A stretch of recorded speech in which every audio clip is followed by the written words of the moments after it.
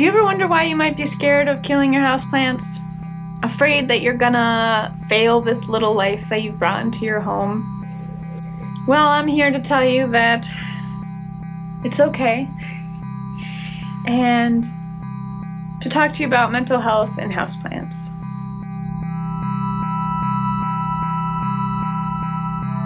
What's up, nature lovers?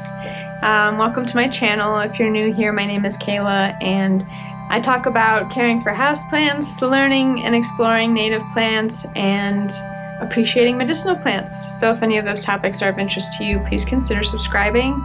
I would really like to try to connect houseplant lovers to the nature that we try to surround ourselves with in our homes.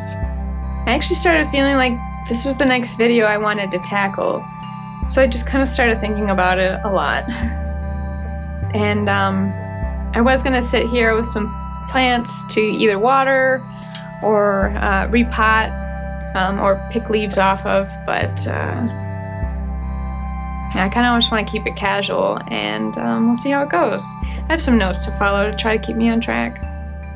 I'd like to begin by telling you the story of how I ended up with a room full of plants, and eventually how I think it benefits my mental health. If you're like me, plants make you curious. If you're also like me, you tend to struggle with anxiety and maybe even some depression. I'm a very emotional and intuitive driven person. I was given a gift of super empathy or something. I've kind of come to accept that this is a part of me, and I eventually had to learn when it was kind of time to step away from listening to the news, you know, beyond what was necessary to know, before I kind of tend to begin a downward spiral into depression and, you know, a heartache that I tend to get. So before I started college, I thought I should be in the business of helping people. I thought social work, you know, I was pretty dead set on it. And so I came out with a degree from Ohio in social work, and my internship was actually at a crisis/suicide hotline, and that's really not a good place for somebody who has a lot of empathy to work at. It was pretty hard not to take that emotional burden home with me. I was on antidepressants at the time, and so that kind of helped me keep a little more level, but I certainly wasn't like seeking happiness or contentedness. And then I met Drew, my now husband, who has always seemed to manage to keep my best interests on the front burner when I didn't always do that for myself. He was able to pull me away from kind of like a self-sabotaging choice I made by working in such an emotionally draining lifestyle, I guess. Anyways, Drew and I moved to Michigan about 6 years ago. I soon got a job as a case manager for a home health care agency, and by this time I was off the antidepressants. I was trying to really come to grips with my emotional burdens or my emotional battles that I was dealing with. But that job, the anxiety that I had over that job was causing me to lose a lot of weight. And we had just gone vegan, so I was already losing weight from that, but the additional anxiety weight loss was not good. I couldn't eat. Food was almost completely unappetizing, and I don't know, I think there's a lot that goes into why I felt that way, but I think it completely threw me off. You know, I was always kind of set on social work, and then suddenly I couldn't stand the thought of it. You know, I was fed up with the way I feel like I had to take on other people's emotions or problems, you know. So I quit rather suddenly and found a job at a restaurant for a little while, and then I found 2 part-time jobs at 2 different libraries. Suddenly I could pick up any book that seemed interesting to me and explore it. I had a lot of tedious work, And so while I was doing that, I was able to listen to a lot of audiobooks and podcasts. And I also sat at a computer so I could Google just about anything that they were talking about and visually see it. A lot of plant podcasts and talking about that. But I get ahead of myself. At our last place, we had a visit from my brother-in-law and his family. And he said we should get some houseplants. So we went to a local garden center. Shout out to Gray's greenhouse. And it kind of went downhill from there. You know, you catch the bug quick. You know, I liked gardening before that. I've kind of more like gardening where there was a purpose behind it. It wasn't just for the aesthetics. You know, I wasn't going to Home Depot getting stuff. I was going to small garden centers and doing research on plants that I wanted.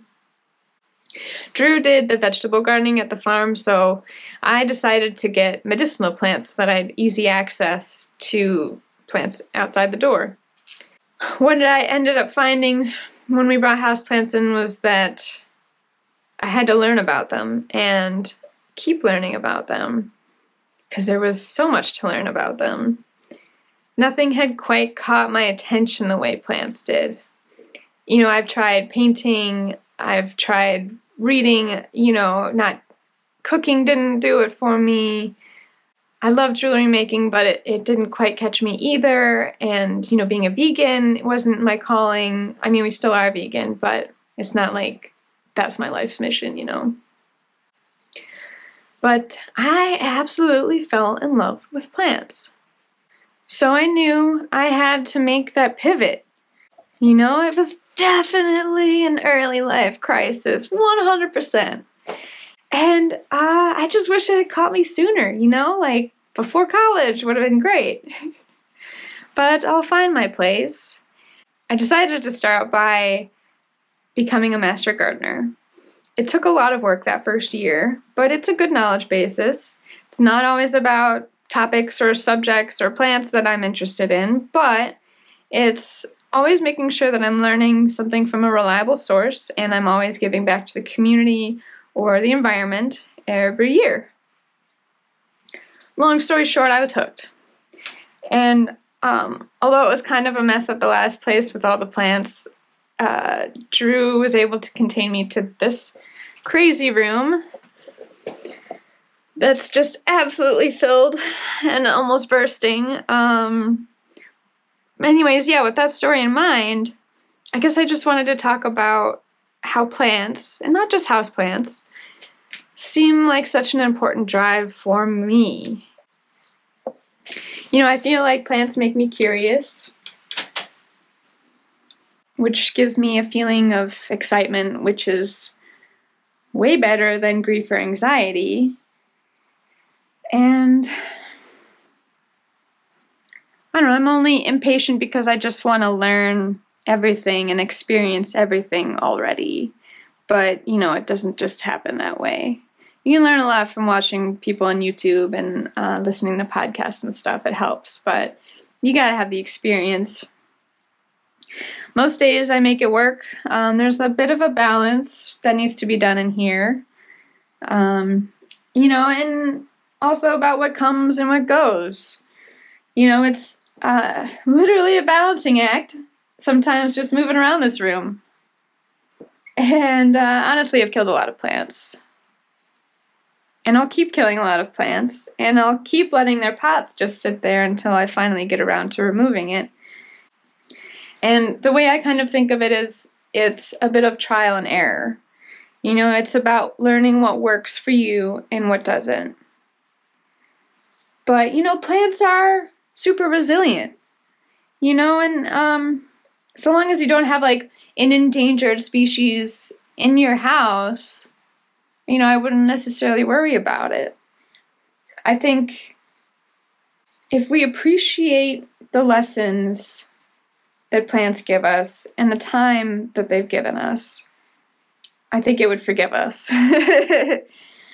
But, you know, I want you to slow down, and I want you to enjoy your moments with your plants.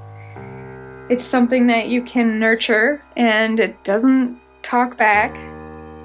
as I'm thinking of, you know, peace lily and my pileas that tend to droop. But some plants are more visually vocal than others, I guess.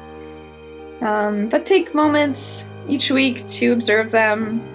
You know, look for things like the fuzzy leaves on the plants, or the weird crystal-like things that are made of sugar that come out of odd places.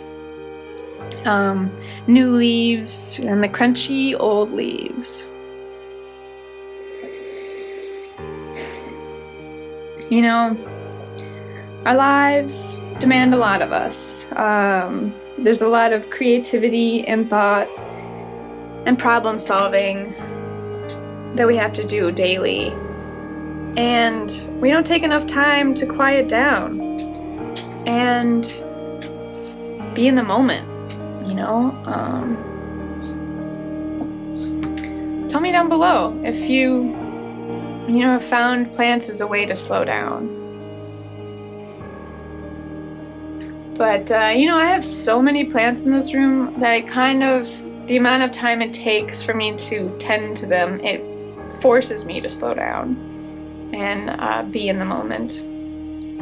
It's almost like meditation. It's quieting. I mean, it can definitely get overwhelming sometimes, but it also feels really good to get stuff done in here, you know? It's a balance, and so is life. But I also think, you know, houseplants have definitely helped me through the winters. And, you know, I'm pretty sure I'm sensitive to the seasonal affective disorder. And so it can be tough staying motivated. But, you know, the plants kind of forced me into this room, and, you know, you can bet I'm gonna be tending to this jungle when the days are still 12 hours long in here. Anyways, I'm also, you know, very heavily drawn to native plants. And there are so many, and it proves actually to be a little bit more challenging to source. I think it's a niche, but I also think it's growing. And I think my desire to help those who need help has been heavily drawn towards rethinking our landscapes. By helping the planet, by planting natives, it feels really good. You know, it feeds my soul, I guess. So I really do hope that you come along with me on that journey, because it's fascinating to learn about the native plants and where they go and seeing life around them. And it's not so self-centered because you are helping, you know, insects and birds and things like that with that. So it is really actually good for your mental health. And, you know, I'm refraining from going on a tangent about bringing nature home right now. I don't think I'll ever be able to go on a long distance hike ever again without always stopping and looking at the plants. It's kind of like waking up. You know, you just suddenly, everything is just so fascinating. And all I want is to be able to walk outside my door and still feel that way. Let me know in the comments below if this resonated with you at all, or if you're still scared of killing your plants. I have more thoughts on that. I just wanted to kind of more touch base on what they do for me. Check out my playlist on plant care, so maybe that will help you out as well. But also, if you wanted to see more about this plant room, because it won't be here for much longer, sneak peek, hint hint, more coming your way, check out my plant tour, my last plant tour on this video, which I will also link on the screen here. So thank you for watching and have a good one.